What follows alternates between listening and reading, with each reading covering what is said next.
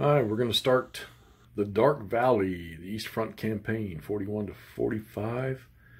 GMT 2013 by Ted Raicer. Now I realized there's a deluxe version. When I first found that, I was like, well, why don't I have that? So I got online and I looked at it, and I realized that I like this map a lot better. Granted, I think the charts are a little easier to look at on the deluxe version, but this map just speaks to me, I guess. I'm going to make a few changes in my initial setup for the Germans after reading the rules and understanding what the first turn combat and move is for the Axis forces. And I think I have some ideas how to maybe get some holes real quick in these lines. I'm going to try it. We'll see. We'll see what happens. Russian units all on the board. Kind of scattered to the wind here. All right, so Leningrad all the way up at the top. Up yonder. Come on down here to Moscow. There's Moscow right there. Moscow.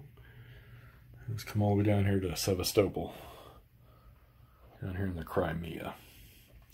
And then over to the Caucasus Mountains and the oil fields. Alright, big supply-based game. The Axis have supply depots that have to move along the railways. And you roll a dice. I don't know what phase. I think it's the attrition phase, or just, I don't have to look that back up again. You roll a dice to see how far they can move.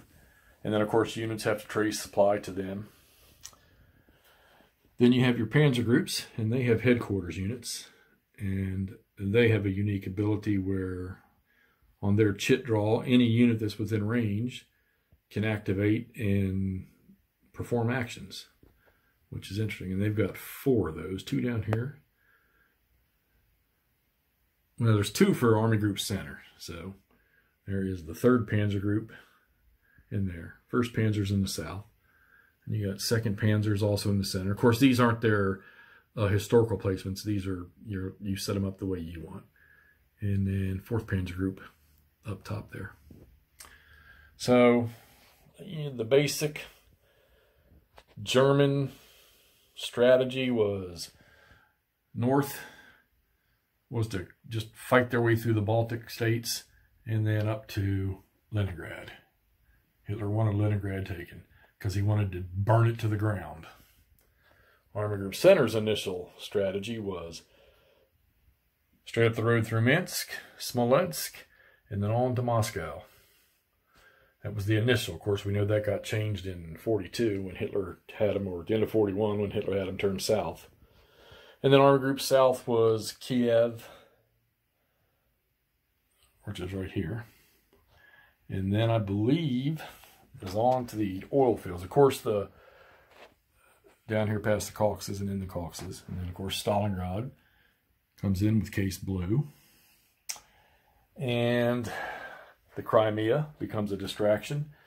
Hitler wanted that gone because they were bombing the oil fields over here in, was it Romania? Hungary or whatever? And Hitler needed to stop that. I didn't realize the Russians even had an air force that could do that.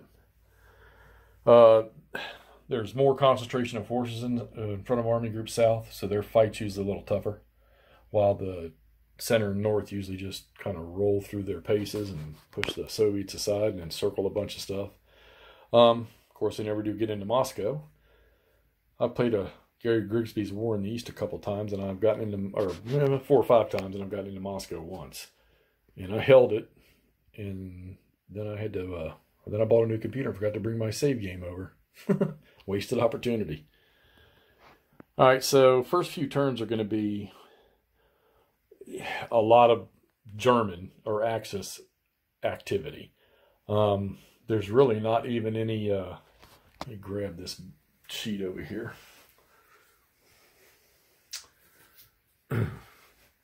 The Russians really don't get any. Well, they get a 1 move, 1 counterattack on the, looks like the first couple turns, and then in August they get a Stavka. They have Stavka and they have Zhukov, excuse me, which I guess are, Stavka is their Soviet command. And they're kind of like the Soviet version of the Panzer Group headquarters. Just they're not quite as efficient, at least not early on. The Panzer Groups really have pluses to what they can do, and that's gonna, I guess that's gonna demonstrate how fast they moved in 1941. Let's see what else is there. You have tactical air. You have air bases. The Soviets have an air army. I believe it's called 8th Air Army or 8th Air Corps, something like that. They'll come into play. Chit draw. The Germans have initiative on a lot of turns. The Soviets have initiative. Then there's turns you roll. I got to look on this chart up here to see. I don't. By the looks of the old chart there, it looks to me like they have the initiatives marked. The little red arrow to the right is the Soviet, and the sort of white line, the black arrow to the left means the German. And I don't see any that aren't. And of course, this thing, it accounts for case blue when case blue starts off on the 12th turn right there in June of 42. And there's certain things that the Germans have to do to keep the game going. So we'll get to that when we get to that. All right, so we're going to get started here, and we're going to try to update you as we go through each turn and give you a quick explanation. We'll see you after the first turn.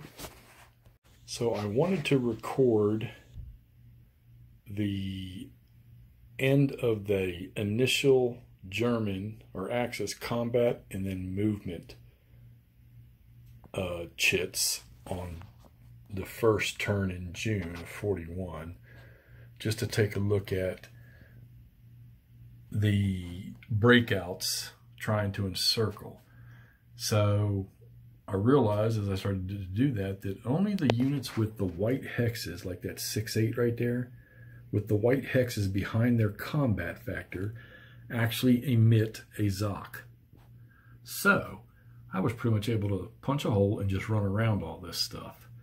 So I think I've got all these things in place to cut off.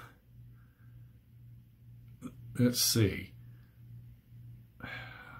Now that guy up there will be, but these three, this guy will be. These 2 1-4s won't, because that guy's zone of control into this road hex right here negates the 2 enemy ones. All right. These 2 are cut off. He's cut off. These 4 cut off. This pocket's cut off. This pocket's cut off. He's cut off. He's cut off. He's cut off. And nothing down here yet, because they got some pretty strong mech units down here. But I wanted to film that. If anybody sees something in this that just doesn't look right, put me a comment down there so I can research that and make sure I don't do it wrong again. One more quick look, and let's back off. So that's quite a bit of encirclement, if that's legit. Okay, we'll get back at the end of the turn. All right, we're into the attrition, or where you recheck the isolation supply status of units, or out of communication or out of supply units. And it's right before the end of the turn phase. So I wanted to video the number of units that are out of supply or isolated before I do the recheck. All right, you see the group there is out of supply because they can trace a line of communication, which is any number of hexes to a supply source. So they can literally go down this line through this gap and over to that railroad right there, which will lead off to the edge of the map. But they're out of supply because supply range is only 5 hexes. So you notice those 2 bottom units, they can hit that railroad over here. They're within 5 hexes of that. All of these units up in here, you can see them, all the isolated markers. So this is what it looks like before I execute this phase. And hold tight, and I'll show you what it looks like after I execute this phase.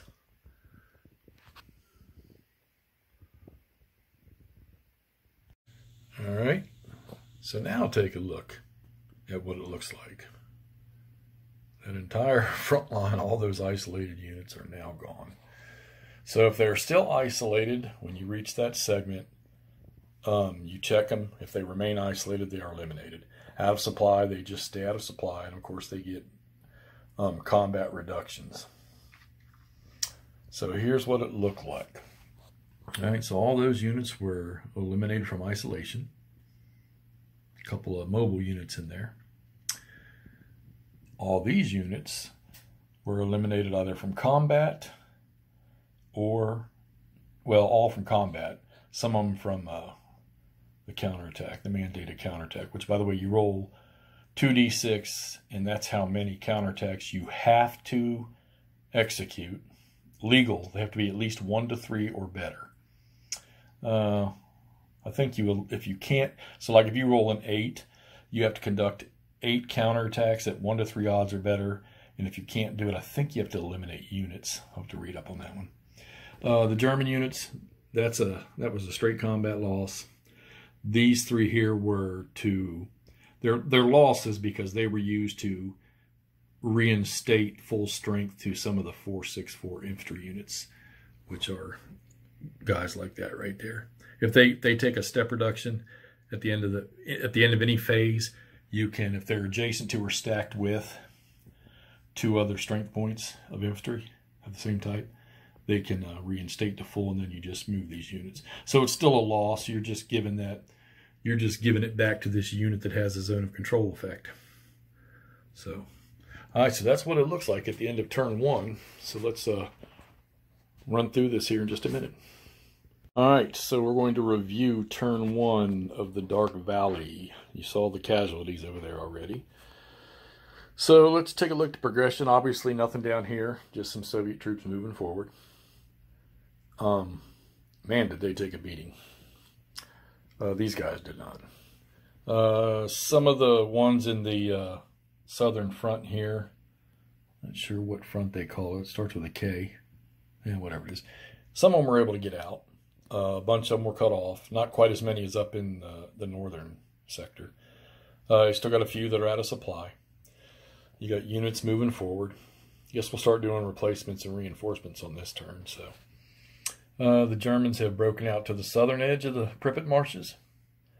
They don't quite have Lvov yet, but I got a feeling that will be shortly lived by the Soviets there, and they'll start moving forward. Trying to learn how to use these headquarters units. You got to make sure you have them in the right location. You notice the supply depot, that one was able to move quite a bit ahead. This one only moved up 1. This guy here moved up 1 just through Brest-Litovsk.